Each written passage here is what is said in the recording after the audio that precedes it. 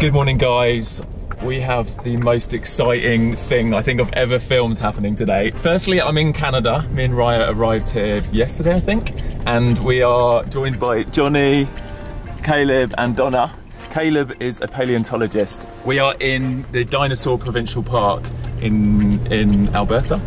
And Travel Alberta has organised this totally exclusive thing for us to do today. This isn't something like anyone can do, but we are joining a dinosaur bone excavation. I don't know what you call it, but we're gonna go and see some centrosaurs, is that correct? Yep. And we're gonna get a chance to dig them up. This is like pretty like covert. We're not supposed to be like telling anyone exactly where we are. And we needed to check. Weren't you saying, Johnny, that you needed to check that we weren't getting followed today? It's very exclusive, so we need to make sure that we're not being followed, yeah. So it's quite exciting. The only people following us are other paleontologists. Yeah, so we've got a group of paleontologists, and yeah, this is like a childhood dream come true. I'm literally like bursting with excitement inside. We've arrived at where we're parking, and the team are just spraying under the vehicles to make sure we don't start any fires with the grasslands out here. There are sinkholes. When we get to the bottom where it starts to get grassy, there are actually deep holes that you can fall into and be injured quite far down. You could be injured by tools. Heat's going to be an issue today. It's supposed to be pretty hot. Sun is an issue, back strain. There's a chance that we'll see rattlesnakes. There's 2 places on the path that I've seen rattlesnakes on a fairly regular basis.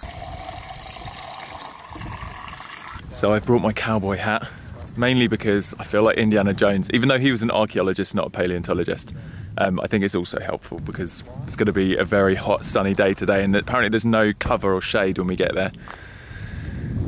We're pretty prepared. I've got water, got my cameras, got some supplies in my bag. Yeah, let's do this.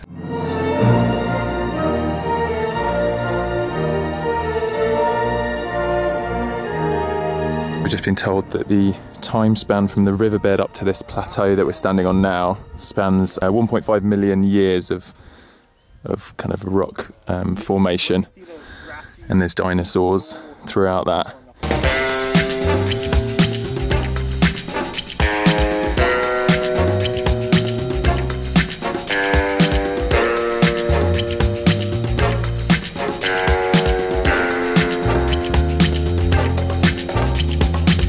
This is the final slope we need to get up. Do you want to go up first, Raya, and then I can like catch you if you fall? Yeah, maybe. As we walk towards the site, you're just going to see dinosaur bone all over the place. This right here is dinosaur bone coming out. That's dinosaur bone. We're not worried about these chunks. These are already eroded. They're in bad shape. But as we go this way, we'll have dug into the hill and we'll see fresh bone coming out. And the fresh bone is nice and all complete and not filled with cracks and stuff. Wow. What's the deal with it being fossilized? So is it essentially turned into rock? Yes, what's happened is a process called permineralization. So the rock is buried in the ground and there's groundwater in that rock. And that groundwater permeates the bone. It slowly replaces the organic parts of the bone with minerals. This is the Centrosaurus. This is what the bones belong to. Wow. So have you found a complete skull? We don't find complete skulls here. We find all of the skull bones separated. Okay. This is so exciting. So this bone here tells us exactly which species is buried in this bone bed. And this is another example of it as well. There's another shield. Most of the tools that we use in the excavation process are actually pretty simple. In this particular site, the most common tool you'll see is actually just a paring knife. It's very useful for cleaning off the mudstone from the surface of the bone. You also see lots of brushes, because as we're removing rock, we want to brush off to clean off the surface, get the bones nice and clean. And as we're going, we're constantly adding glue to the surface of the bones to consolidate it and stabilize the bone. And you'll see us using some glue in a few minutes here.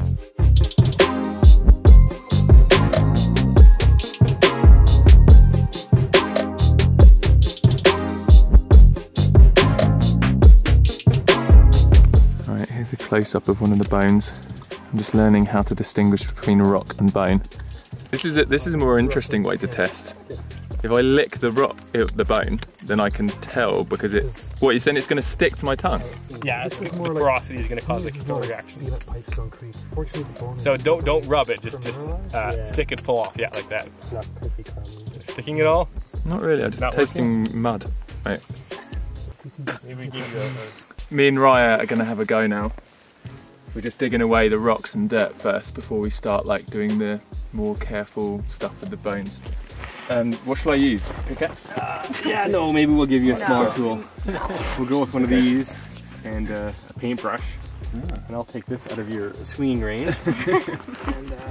So am I just like hacking away at this? What you're going to do is you're going to use the point of the knife and you're going to stick it in about a centimeter and then you're going to give it a little flick or a little twist and it's just going to crumble like that. Okay, cool.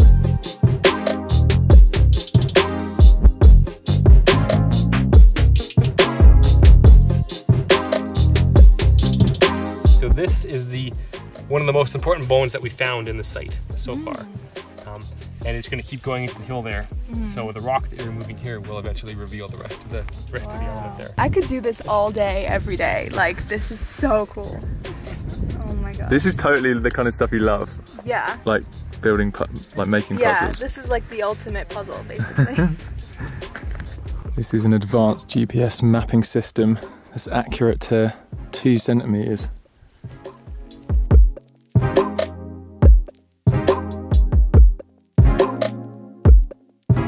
What would be like the most excited you'd get, like that would make you be like, yeah, like kind of proper like. If we found something that we knew was new, like a new species or a new type. And you'd be able to tell that on site sometimes. You'd see a bone structure and be like, I've never seen anything Sometimes like that. you could tell on site, sometimes you wouldn't be able to tell until you get back to the lab. Have you ever been part of a group that's discovered a new species? Yeah. Discovered several new species. Wow. So what I'm going to get you to do is brush off that bone and we'll put some glue on it. Okay. Time for lunch. I'm pretty hungry. We have definitely worked up an appetite. This is a very slow, kind of therapeutic kind of exercise. It's not, I don't know if it's exactly for me. I feel like I could get a bit of impatient because I'm like, I just want to see the bone. But I think Raya, this is definitely Raya's vibe. Yeah, I could do this all day. Back to the dig. I'm going to try and uncover more of this bone. Apparently this could be one of the horns. So I'm going to try and dig back some of this rock and reveal it. In order to get to these bones, I have to dig out this shelf here so there's like more access and then I can start brushing away the dirt and stuff. But we need to, cut back to like here. We're going to GPS track it now and then hopefully, Give it a second. what do you call it? Put plaster on it and We'll then make a plaster field jacket. plaster field jacket to be able to remove it and then hopefully they'll take it back to the lab and I don't know what happens next. So what we're going to be doing here is that the metatarsal, the foot bone that was found right here, we're going to be making what's called a plaster jacket for it. And a plaster jacket is just almost like a protective shell that we put around the bone, and that makes it easier to transport it back to the museum in one piece. When we bring it back to the museum, we'll open up that jacket and we'll clean it off and get it ready for research and display. Just hold it in place like that, we'll fold it up, and then if you just take that and just dip it in and just sort of poke it down, you don't have to be too careful, it's like fairly robust. Just to keep it in place.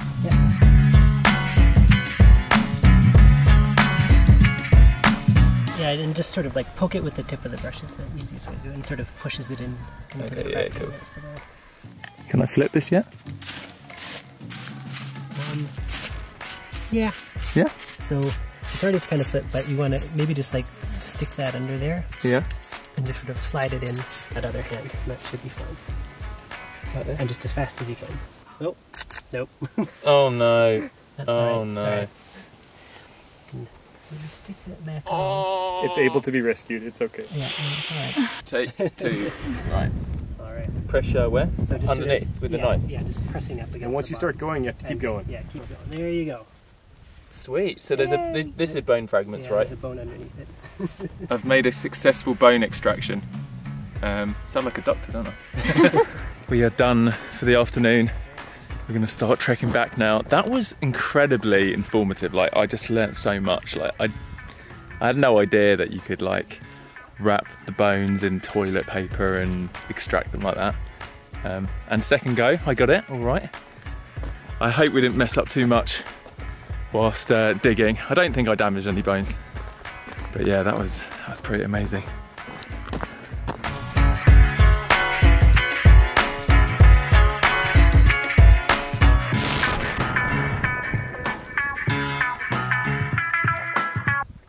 Oh, we made it back. That was much harder on the way back. It's got very warm. Not as warm as Egypt, but it's still hot. Run out of water. Need to get some water.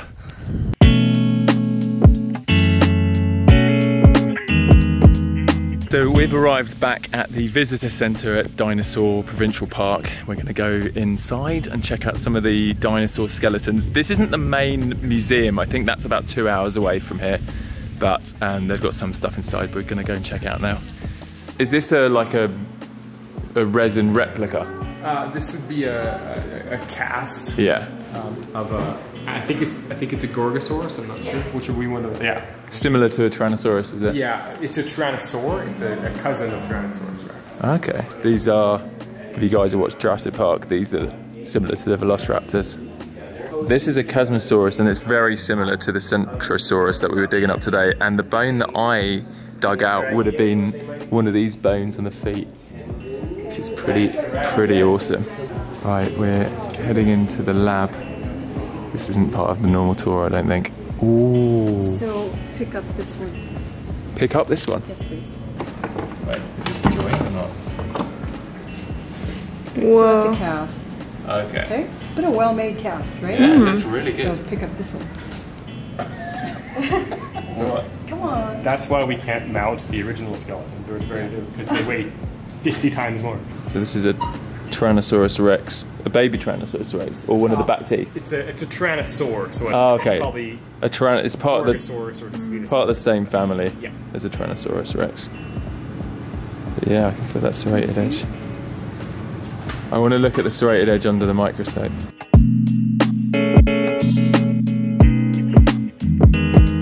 We're doing a driving tour of the Badlands, and this is something people can just do, right, if they come here? On tour with a tour guide. If you come with a tour guide, you can book a tour and do this. This is like, look at this. This is incredible. Look at that landscape. Wow. So this was literally just outside. This is where it was found.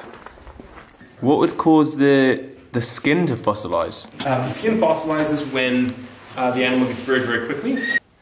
Here's an actual sample of fossil hadrosaur skin. I always assumed that it was just an assumption that dinosaurs had scales. That was an assumption, but we've been finding more and more. We have some historically known specimens that have scales, but we're finding more and more as we find. And then some dinosaurs would have had scales, but also feathers. Is that what we were saying earlier? Yes. I don't know if any of you guys are like as excited about all this as I am, but honestly, like, dinosaurs are awesome. It just blows my mind. I just wish they were alive now.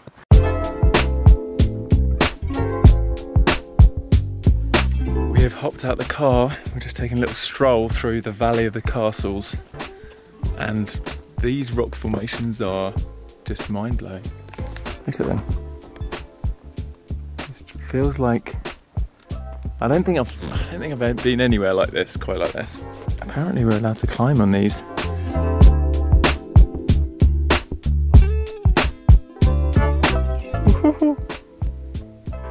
This is cool.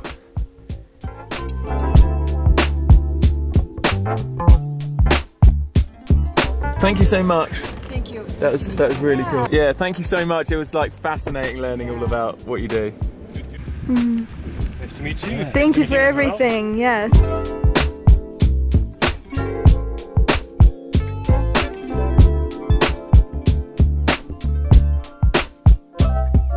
We've arrived at the place we're staying tonight.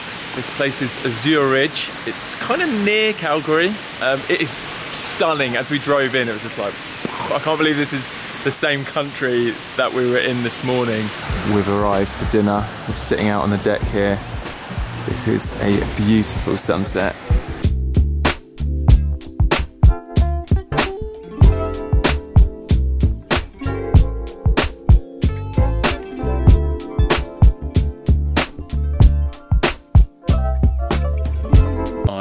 am wearing these amazing slippers that Raya found in our room. They're so comfy.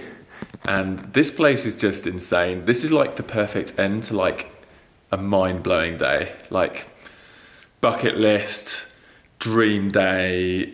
Any of you that have any interest in dinosaurs, oh my gosh, get yourself here. Although the tour that we did was like a custom private thing, they do similar tours. I think you can do like 1, 2 or 3 day tours where you can go and actually take part in excavating bones in the Dinosaur Provincial Park. But I'll link all that below. It's going to be an amazing week, guys. I haven't even told you yet, but the main reason we're in Alberta, this is like a tag-on kind of experience we did, but was the main reason we're here is because GoPro are holding their first ever creator summit, and we've been invited. So that's starting tomorrow night. We're going to be traveling there via doing like a scenic helicopter tour tomorrow, so make sure you tune in for tomorrow's vlog. And we're going to be meeting a load of other creators from around the world that most of which we haven't met yet. So yeah, it's going to be a really fun week of amazing activities in this beautiful part of Canada. And yeah, I'll catch you in the morning. Peace out, enjoy life, live the adventure. Boom.